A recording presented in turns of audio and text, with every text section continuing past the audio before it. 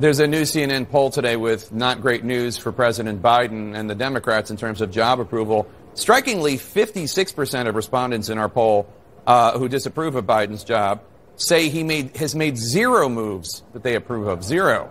Not on coronavirus, not on the economy, not even on getting a cat.